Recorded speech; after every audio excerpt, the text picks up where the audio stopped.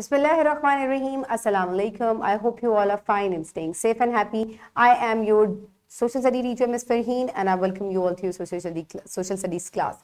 So, my dear students, as you know that we are on unit number 2 of your social study 5 remedy pack. The name of our unit is culture, and today we are going to discuss SLO number 3. So, according to this SLO, students will be able to identify the advantages and disadvantages of various means of information. So, previous SLO में जैसे बच्चों ने पढ़ा था कि mass media क्या है, social media क्या है, अब बच्चे जो है इनके advantages और disadvantages के बारे में बात कर सकेंगे, उनको पता चलेगा कि कौन सा मीडियम जो है उसके ज्यादा डिसएडवांटेजेस हैं और दोनों मीडियम्स के एडवांटेजेस क्या हैं.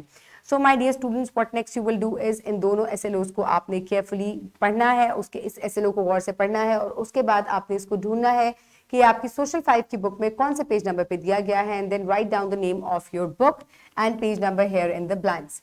And then next what you will do is इसी एसएलओ के साथ जो सेकंड क्यूआर कोड आपको दिया गया है इसको स्कैन करें. स्कैन करने में watch out the video very carefully, and then next what you will do is आप इस काबिल हो जाएंगे कि आप इन एक्टिविटीज को कंप्लीट कर सकें जो इस एसएलओ के साथ दी गई हैं.